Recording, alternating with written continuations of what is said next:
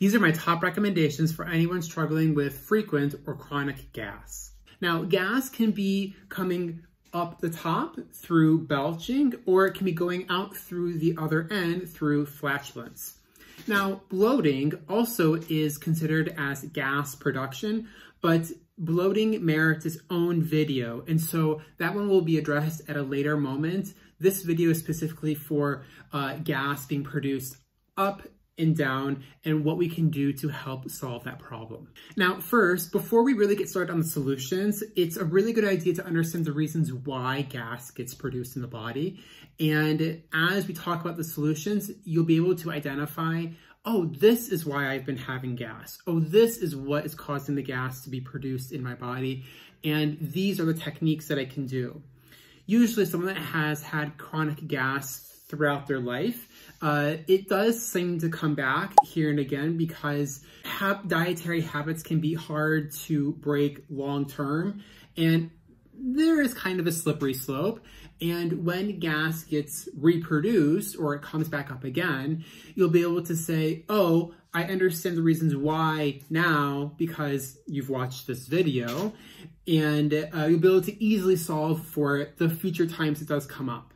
Now, gas falls into the category of indigestion. And so what also is in this category of indigestion, which is also things that we'll be going over in future videos. In this indigestion topic, you'll have a lot of things that fall on top of one another, meaning that like therapies that work for gas production will also work for maybe like diarrhea or constipation. And so also what we will find in this indigestion category, so you have your burping, you have flatulence, you will have bloating. Now, bloating is basically like burping and flatulence, which is gas that has movement. Bloating is gas that has no movement. And so bloating is like flatulence or burping, but with constipation. As in, you have stuck, trapped gas inside. And when something has low movement, you go into the constipation. So basically, gas plus low movement, constipation, equals bloating. That's what bloating is. And so helping the bloating go through the body, resolving for constipation, is also usually a helpful technique when solving for bloating. But we'll talk about that in a different video. With burping and with flatulence, these issues already have a lot of movement, and we're trying to resolve the gas that's being produced. Besides the belching and the flatulence, you also have constipation, diarrhea. You also have like IBS, Crohn's. You have just this wide variety of indigestion. You also have like motility issues such as like gastroparesis, which is a type of constipation. And you also have like celiac and other like food intolerances, but also those will be a different video entirely. But because they all fall under the same category, there are things that will have applicable dietary recommendations that do go through everything. Because these fall under the same type of category, you're going to have some recommendations that can be applied to multiple indigestion types of symptoms. So what determines if it's a burp coming up the upper end or if it's flatulence coming out the other end? You know, when you have gas being produced, if it is in the stomach or in the upper part of the first part of the intestines, that is going to be a burp-causing type of indigestion. And usually this happens as you're eating or within 30 minutes of eating. If you have a burp from close to a meal, that means that the gas that's being produced is almost immediate. If it's coming out the other end, now that is going to be more later in the meal or more later in the day when the meal has had time to go through transit. And so usually flatulence is going to happen hours after a meal, and it can be a little bit more tricky to say, That's the reason why I have flatulence, or that's the reason why I have like an upset lower intestinal problem, because you're more detached from the meal that actually caused the issue. So this is how gas gets produced. When you have a food in front of you and you eat it, you are going to chew, you're going to break down the food.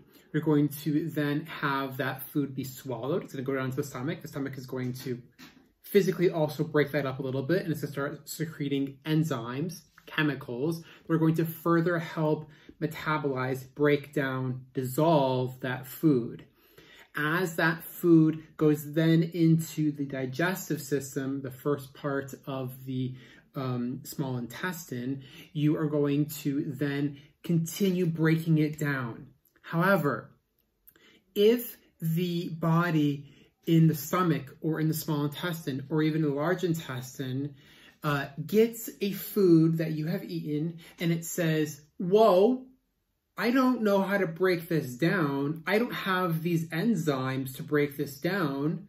It's going to say, I'm going to send you, food guy that I can't take care of, to the guy next door, and he's going to break you down because I just don't have the tools necessary to do this.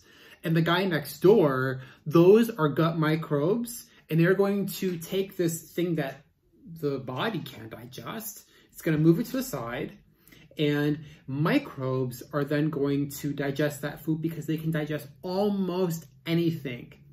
And they're not going to simply digest, they're going to ferment. And when you ferment, you create gas. Insert any type of like bubbly, fizzy drink that is caused through fermentation. Insert any kind of beginning stages, the gas phase of fermentation. When you first open a newly fermented food, there is always gas. There's always bubbles. And this is the reason for gas production in the body. In summary, when the body gets a food that it cannot digest, microbes take over and they digest that food and they create gas. That gas, wherever that position in the body is, whether it be in the stomach, creates a burp. Whether it be in the upper part of the small intestine, creates a burp. If it's lower down, it'll create maybe rumbling inside, maybe bloating. And if it's even farther down, it'll then create flatulence. It depends on where these microbes are being called to help. Basically, gas is your body saying, I can't digest this food. Hey, microbes, I need help. The microbes come in and they do break down that food, but as a byproduct, they're going to create gas. Now, with that in mind, you can effectively tell where your body needs help with digestion by the type of gas that you are producing. If you are having a lot of burps, that means that the enzymes in the upper half of your digestive system need assistance, need opening up, and you can do dietary changes to help open up these pathways. Or if you're experiencing more flatulence, that means that more of the large intestine, second half of your digestion or later half of your digestion does need assistance. And then what you can do to help assist that, so that as you are creating food into stool, that stool comes out of you without there being excess gas produced, because your body can break down all of your food effectively. Now next, and I would be remiss if I missed this point to talk about the gut microbiome. The gut microbiome is going to be really heavily influenced in this type of conversation, because no matter who you are or what you're doing on Earth, you are going to have a gut microbiome. And this gut microbiome is going to influence your digestion, and it is going to be present in your body. Everyone has a gut microbiome, whether you try to outwardly influence it or not. In other words, what I mean is that the person that doesn't have any fermented foods, or even like no fruits or vegetables, or like no like fermented products, no yogurt, no anything, they are going to have a microbiome. And the guy next to them that's like a fermentation fanatic who has a fermented food at every meal. He eats pickles, he eats yogurt, he's a fermentation fanatic. He also is going to have a gut microbiome. Both of them have a gut microbiome, but it is entirely possible that the person that's not trying to outwardly influence this gut microbiome with specific foods, they are probably going to have more gas production just because there are less helpful microbes being introduced into the system to help break down these foods to ensure easy digestion so that things come in and go out smoothly. Now, this doesn't necessarily mean that you need to have a fermented food at every meal, because you can get microbes from more quote-unquote raw products. When you have a raw vegetable, there are going to be microbes on that. When you have a raw fruit, there's going to be microbes on that, being that it is grown in a non-pesticide heavy practice. If you were to have a raw cheese, there's going to be microbes in that. If you were to have a type of fermented product, there's going to be those microbes in there. If you are to have raw milk, that will also do that. If you have fermented food, here I have lacto-fermented carrots, there's going to be microbes in here.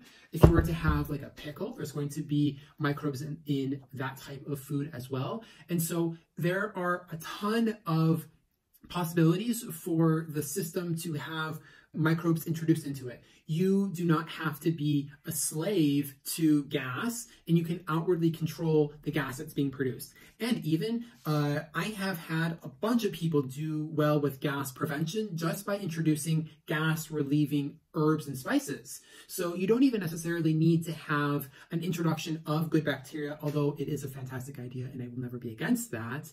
But sometimes also just having the right herbs and spices to knock out the excess gas producing microbes in the body and opening up these digestive enzyme systems. These herbs and spices can also help relieve gas in the body.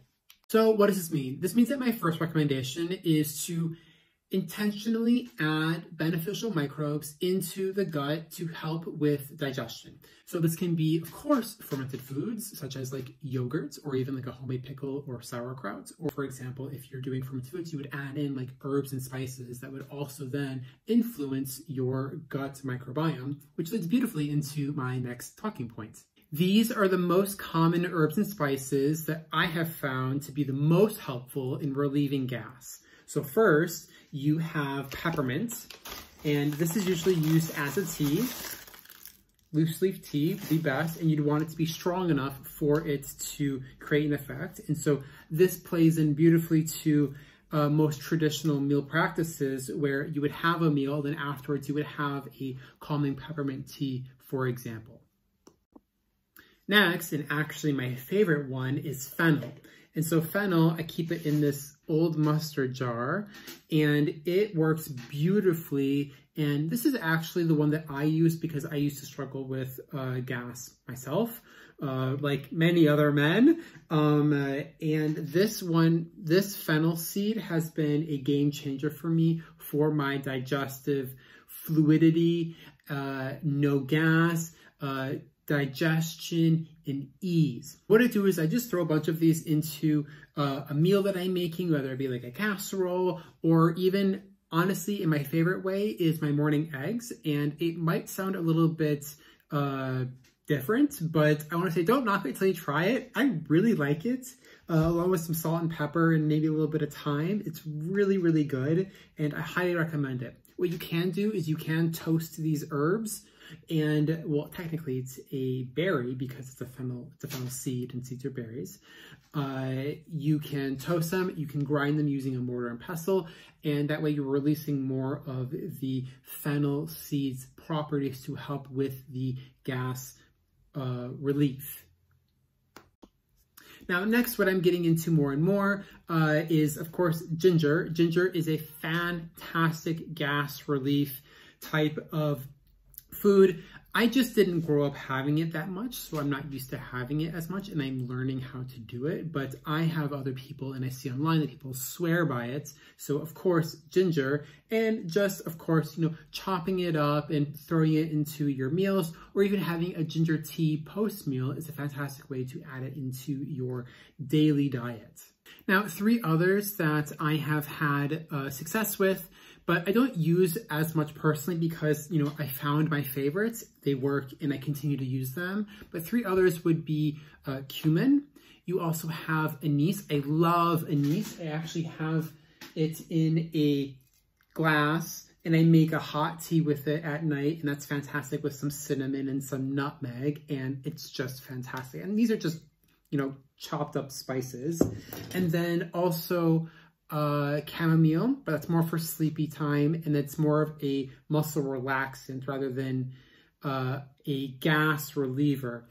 The gas is relieved through chamomile because it relaxes the muscle in a different type of sense. You also have caraway and I already mentioned cumin. So those are my most often used herbs and spices to address a chronic gas problem. Now, for someone that is trying to address this type of issue, I will say that consistency is key and sufficiency is key as well. So you need to be doing it on a regular basis at every meal and enough. If you're not adding enough of these herbs and spices to your meal, especially if this is the type of approach that you are using, if you're not using enough of them, you won't see a result. And so you may leave feeling frustrated, but I would say before moving on to trying something different, I would say make sure that you really are ramping it up. And I would highly encourage you to stay with it and maybe use a wider variety of herbs and spices. Don't just do fennel once and then, say it didn't work. Do it for a few meals, a few days, see what works, see what doesn't work. Everyone's different, so we're all going to have our preferences. I personally love fennel. Others love caraway seeds. Others love, ginger. You've got all of the Asian continents that use ginger, religiously. And you just have to find the one that works for you, but you also have to find the one that works for you and use it in high enough quantity for it to actually cause an effect in the body. So now, interestingly, and more of a side note, if you were to go into the supplement industry and you are to see what supplements help relieve gas, because of course they are out there. There are a lot of people that have gas and, supplement industry wants to provide a solution. You will see that the capsules, when you look at the ingredient list, you're going to see a Latin, official name of these herbs and spices. You won't be able to really decode it because they'll have their Latin name, but it will be fennel, or it will be, the herbs and spices that I listed in just before. You'll also see more bitters. So in the sense of like artichoke, black radish, you may even see some like mustard type ingredients, and then more like herbalistic types of approaches, such as like club moss, for example.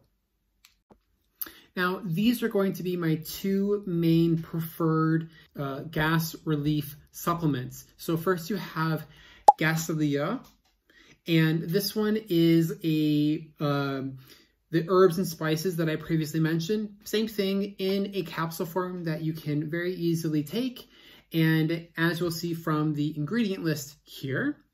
And then the other one that I prefer is this one from Gaia Herbs for gas and bloating. And you will also see that they use a lot of fennel. And so they just reinforce, the kind of recommendation that I have. I do say that having the actual herb is better than a supplement, but if you want a supplement and you're on the go, that can also be helpful, especially if you have very intense gas that you're trying to solve for. Now, these are just 2 of my preferred supplements. There are other ones out there, such as a more overall blanket digestion help with added enzymes and added plant materials, etc. But because these are so blanket solution and they may help, They don't help you identify what the actual problem is because it's so blanket. Also, one other thing that I'm not a really big fan of is as I look at the ingredient list here, I'm seeing, for example, protein digesting enzymes, and I'm seeing protease TheraBlend. I'm seeing fat digesting enzymes, lipase TheraBlend, and I get it, and it can be helpful for someone that's really having a hard time with digestion. But when you add these plants, herbs and spices that help break down foods and help break down and cause easier digestion, that is actually helpful, and the body understands that. But when you take in something that the body is supposed to be producing, as in you're eating an enzyme that your body should be making, you kind of tell the body, you don't need to make this enzyme anymore because I'm eating it now. And so you kind of down-regulate that type of digestive help. And that's more of the reason why I'm not a big fan of these digestion supplements, because that have these artificial enzymes in them, because they do downregulate internal enzyme production that your body should be producing. That's one thing that you do not want to, turn down. If anything, you want to ramp it up by amplifying herbs and spices that open up these pathways to make these internal digestion enzymes have ease and flow into the body so that the food that you're eating can be easily digested. Now, one other thing that I'm going to touch on before I finish up is the topic of having activated charcoal as a solution for a chronic gas problem. You're going to see this ingredient in quite a few supplements, and I don't technically have a big problem with it, but activated charcoal does knock out both good and bad, and it does bind vitamins and minerals while also addressing the bad that's causing the gas in the problem in the body. And I'm just not a fan of this type of approach, just because there are better solutions out there that do address the gas without robbing you of your internal vitamins and minerals. So that's going to be it for this part 1 of this digestion series. And in this next part, in this multi-part series, I'm not sure how many videos there will be, but I'll talk about how vinegar can help with protein and fat digestion to help facilitate ease through the digestive tract.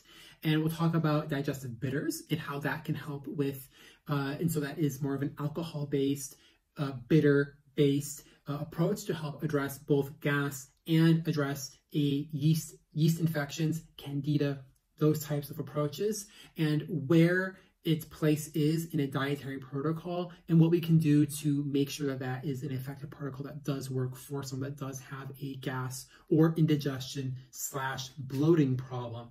So we'll start moving away from addressing just pure gas through, belching and flatulence to more overall gas, and having also bloating being addressed in this next video that's coming up. I want to thank you so much for watching, and if you like this video, please be sure to give me a like and subscribe to stay up to date with my content. And if you like what I'm doing, my name is Matthew Kress of Kress Dietetics. You can find me here on YouTube, on my website at kressdietetics.com, and on social media. I want to thank you so much for watching this video, and I will see you in the next one. Bye!